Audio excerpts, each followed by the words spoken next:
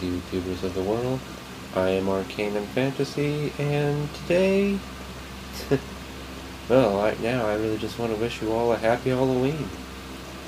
It's really hard to believe that it's already been about a year since I started up this whole channel.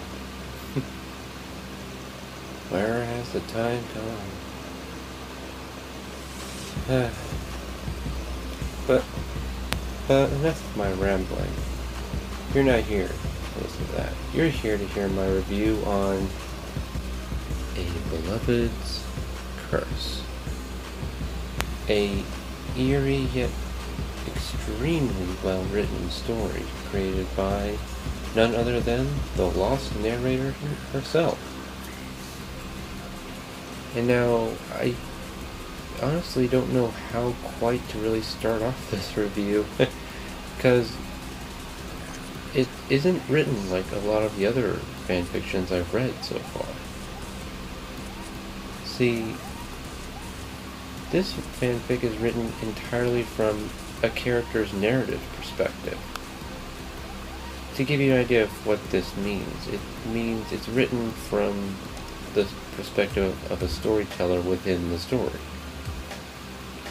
which is completely different from a third-person narrative or a main character narrative, which gives the story a completely different feel to it than most other fanfictions I've reviewed. Hell, most stories I've actually read. This actually seems like the kind of story one would tell to a bunch of people at a campfire. Maybe even over some toasted marshmallows. And it's because of that I find this fic to be a fantastic breath of fresh air. It doesn't feature any characters from the MLP universe, and it's so raw.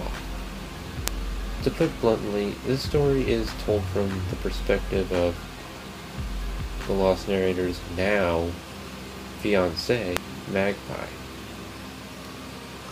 who is, honestly, I have no idea where she is in this story. I mean, hell, she doesn't even understand where she is in the story. Although, just for the sake of argument, let's go with what she calls it. Purgatory. Apparently, she's telling the story of how, or rather what, led to her ending up getting cursed in the previous story. The story of the lost narrator. And ultimately what led to her being banished to this place, as well as the terrifying Lovecraftian bargain she made to be able to possibly get back the Lost, or Curse One, as she's called in the story. All in all, this review is rather difficult to perform because I'm not entirely sure how to critique this. And as a one-shot, that yet at the same time isn't a one-shot, it's very difficult for me to even adequately describe how well this story is put together. Both Magpie and Lost are, as far as I can tell, in character, including Lost or curse words, colorful language, including what I consider to be one of the funniest things when she essentially told a carriage driver what to do with his carriage and where to stick it. Road rage. The greatest gift to comedy since the who's on first joke. And politics, but again, enough of my rambling. I suppose I should go over my major issues with this fic, but oddly enough, I don't have any. This story is beautifully written and perfect. Spelling, a solid 10. Grammar, solid 10. Of off error, 0, solid 10. Name overload, a solid 10. All in all, I give this fanfic, well, I would normally give something like this a solid 10 if it's all 10s across the board, but no. This fanfic has earned one of my most sought-after Platinum 11s. A well-written and incredibly personal story that I have yet to read in a very, very long time. And with that, you all know what to do. Like, comment, subscribe, and if you're feeling particularly generous, stop by my Patreon account and leave a small donation. After all, every little bit helps. Also, if Lost or Magpie are watching right now, I want to tell you guys, congratulations. What took you guys so fucking long to get to this point? And good luck.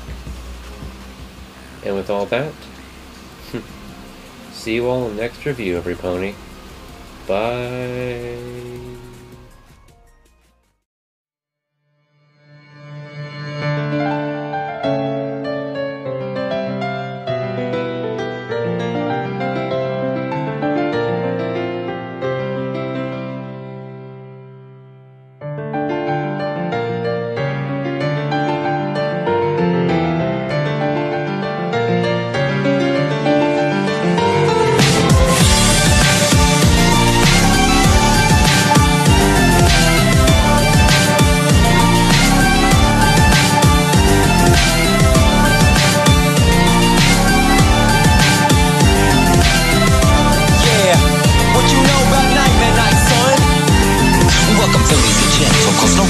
Your favorite princess is back, she's walking up on the scene. She has been stuck on the move, but that's no reason to fret. She's not a nightmare no more, so buckle down and get set. She's coming gracing the subject, she ain't leaving no choice. She's gonna blow you all back with her equestrian voice. So cover all of your fears and stow away all your fright. The Lunar Princess is back to bring the nightmares tonight.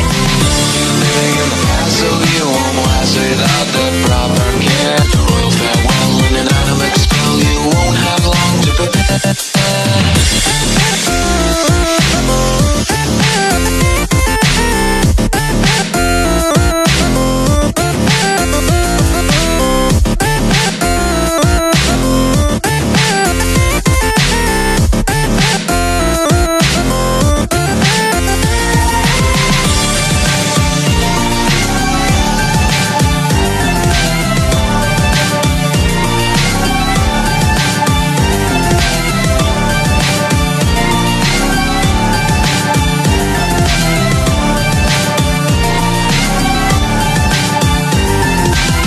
Little fillies, this is Nightmare Night. Your ruler Nightmare Moon is back to come and fill you with fright. So hurry, now get your goodies and fill up all your bags and go and leave a candy offering for that big ol' hag. You're running and pray above that she's not coming back to come and take away your soul and eat you up for a snack. So run away and go hide, just keep your head out of sight. The darkness is rising again, cause this is Nightmare Night. Living in the past, so you won't last without the proper care.